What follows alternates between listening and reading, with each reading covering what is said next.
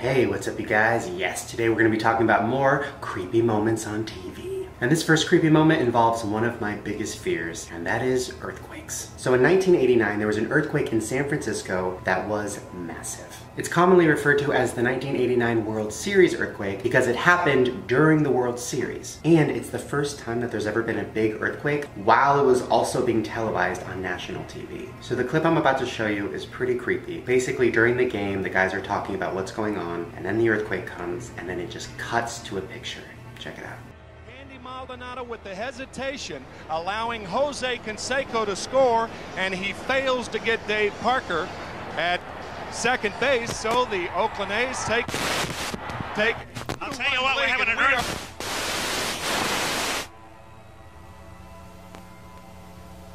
I know, that was like out of a movie or something. Well, then the sound came back, and you can hear everybody in the crowd screaming. Check it out.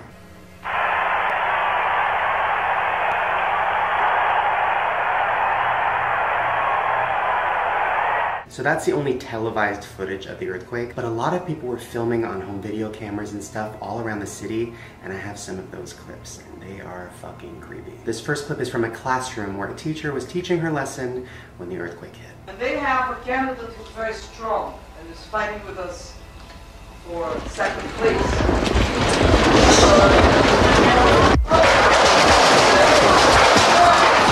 This next clip is from another school where they were playing in the gym. Check it out.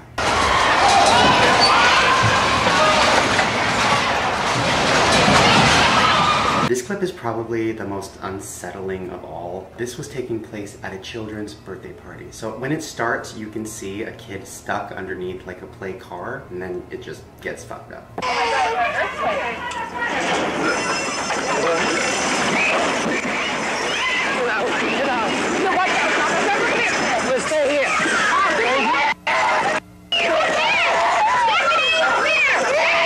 So this earthquake was massive. It caused over $5 billion of damage. Houses were destroyed, malls were completely torn up, roads crumbled, but luckily not that many people died, only 67 in total, which is a lot, but could have been a lot worse. So this next moment on TV actually involves Donald Trump.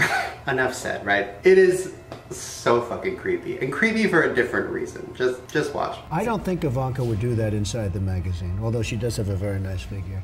I've said that if Ivanka weren't my daughter, perhaps I'd be dating her. You know? Stop it! Oh, it's so weird! I mean, what? I mean, Donald says some crazy shit, obviously, but to say that you would fuck your daughter that's next level. I could probably do a whole video of all the crazy, creepy shit Donald Trump has said on TV, but we ain't have time for that. And I don't want to get political. I don't even know if I'm Republican or Democrat or any of that shit, but yeah, let's move on. So reality shows can go really wrong really fast, mainly because sometimes they don't really do great background checks of people. You could have somebody who's literally insane and could be in a house living with people and just snap. Or you could have somebody that's literally insane and then once the show's over, they can snap. And unfortunately, that is what happened here. So there was a show in 2009 called Megan Wants a Millionaire. It was a show about a ditzy girl who was trying to find the guy of her dreams. So she had a bunch of millionaires come to this big house and fight for her love. It was actually a pretty funny show, but unfortunately it only lasted a few episodes because it was canceled after one of the former contestants killed their girlfriends. On August 15th of 2009, a woman named Jasmine Floor's body was found shoved into a suitcase. Her body had been beaten and crushed and mutilated beyond recognition. The killer took off her fingernails, took out her teeth, did anything he could so that the police could not identify her. And then he shoved her into a suitcase and threw her into a dumpster.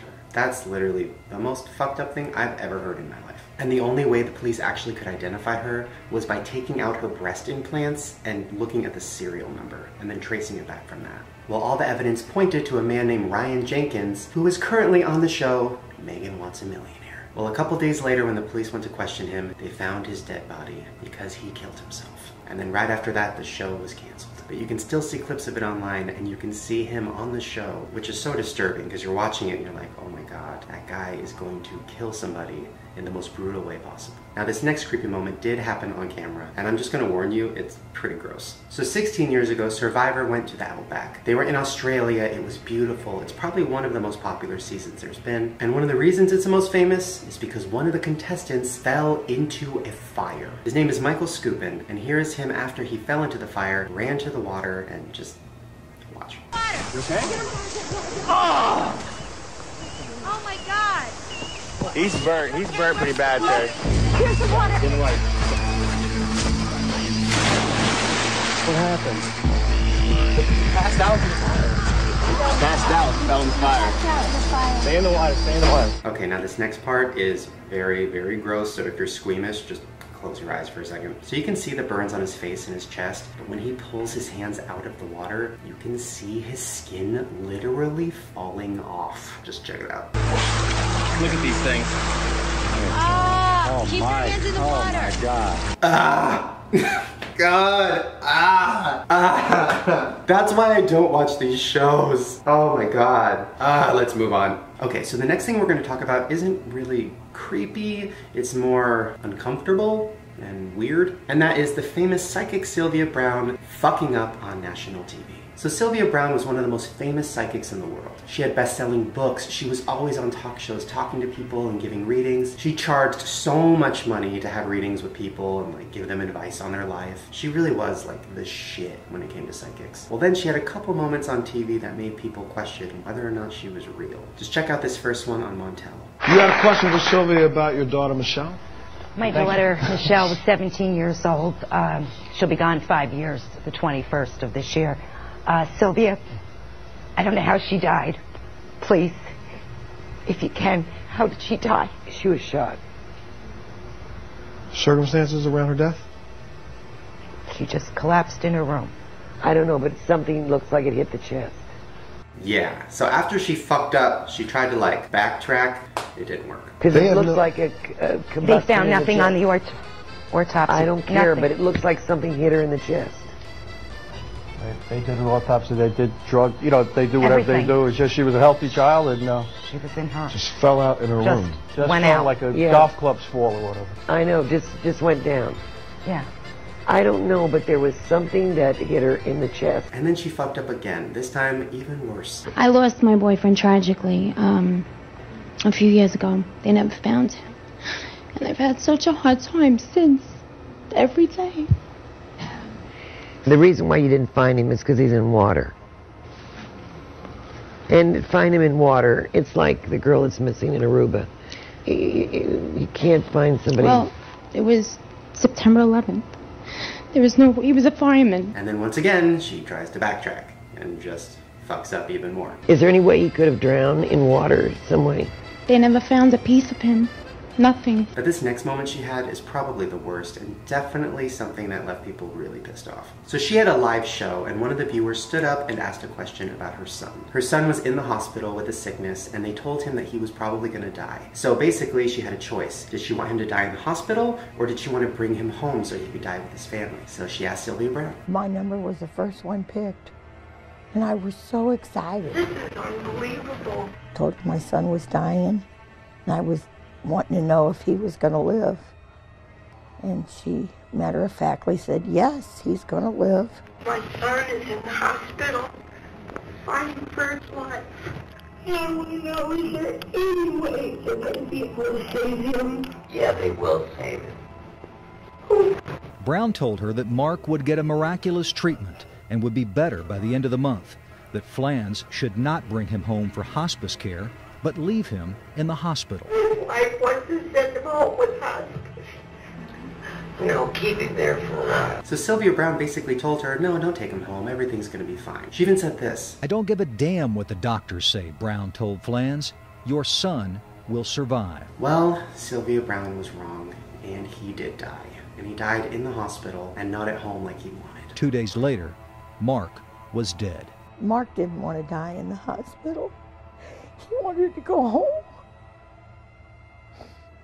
And Sylvia Browne told us that he was going to live to the end of the month and he'd get better. So this woman believed her, and she was wrong, because she probably was not real. And Sylvia Browne had many cases like this where people said that she fucked up their life, all of her advice was wrong, she predicted things that never happened. She just had a bad track record. Oof, but seeing her fuck up on TV like that was just so uncomfortable. So this last moment we're going to talk about is very graphic, so I'm just warning you, you're going to see some blood. And that was on an episode of Cheaters where the host got stabbed. So Cheaters was a show where you would go on it if you thought your spouse was cheating on you, and then the host would take you and like you'd find your spouse fucking somebody else and there'd be a big altercation, and I don't know, it was a trashy show, but I kind of liked it. I can't believe you did this to me. I can't believe you did this to Zane. You did it to Zane. I didn't do it to Zane. You didn't even tell me who the you really were. You're not even really who you say you are. Well, on one episode in 2003, the host Joey Greco got more than he bargained for when the man they were confronting stabbed him. The locks are going to be changed. Will y'all please back up and get off my boat already? Nope. I still see y'all staring at me, you know what I'm saying? Y'all need to back up. No!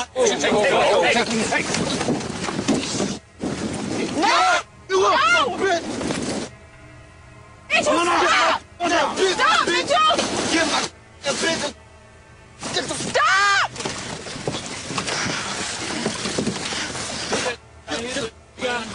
Put your hands behind your back. Put them back easy. We got him. Put it back easy. Alright. Put it back up. Alright, yeah? Joe, you alright? Come on. He's bleeding! Oh my god.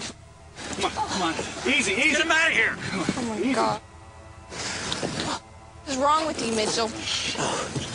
You're not gonna see me anymore. Keep your ass out. Okay? Yeah, I'm alright. Leave him here. Leave this guy here. Down. Does anybody here know first aid? Yeah, I told you it was gonna be graphic. Well, after they show him sitting there in the boat with blood coming out of his stomach, then they cut to him getting into an ambulance, and it gets even more disturbing. Joey, stay with me. I need you to stay as conscious as possible, okay? People are bringing approximately 26-year-old male in. It was definitely the first time, I think, on TV you saw somebody get stabbed. Definitely the first time on a reality show. But the crazy thing is, the show wasn't canceled after that. It went on for like many more seasons. But luckily, Joey didn't get stabbed again, so congrats. Well, there you guys go. Those are some creepy moments that happened on TV. Hopefully you enjoyed those, or hopefully you didn't. If you want more videos like this, please give me a thumbs up so I know. And make sure to subscribe to my channel right down below because I make new videos every single day. And if you want to see more creepy moments on TV or more of my creepy videos, I'll put a link to a playlist right at the top of the description below. Alright, you guys, I will see you creeps tomorrow. Watch out. Bye. First, oh god. Oh, I forgot how much I hate shit on my face. Oh my god, smile and pretend like you love him. Oh, thank you for this. Oh, where am I, girl? Oh, no, I love you too. This is great. So many memories.